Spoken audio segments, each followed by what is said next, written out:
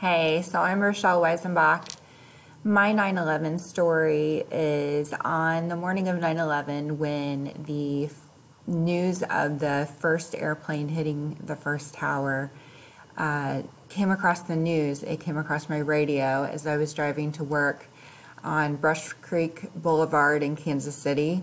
I was an in-house graphic designer in advertising design at Sosslin Publishing Company, and that was in the Board of Trade building in Kansas City. So there is a strange quiet when I got to the office that morning. Working in the Board of Trade in Kansas City, there was traders upstairs all the time, so there was always a lot of commotion, a lot of movement, and the publishing company that I worked for did a lot of trading. So it was really strange because it was so quiet when I got there that morning, except for the TVs they turned on. And once the second plane hit the tower, they pulled us all into the conference room, and we watched in horror as that happened. No work was being done. Everything just like stood still. So eventually, after the third plane started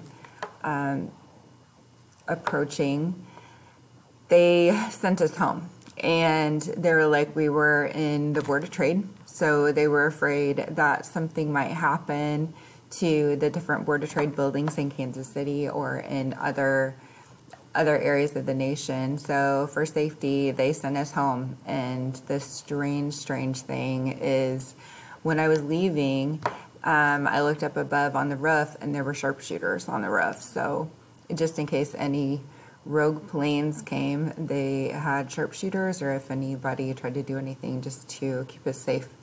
So anyway, that was the beginning of a complete life change for me personally.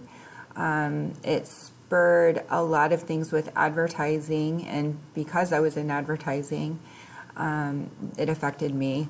People quit advertising. The economy like shut down a little bit, and I was in-house advertising at that firm.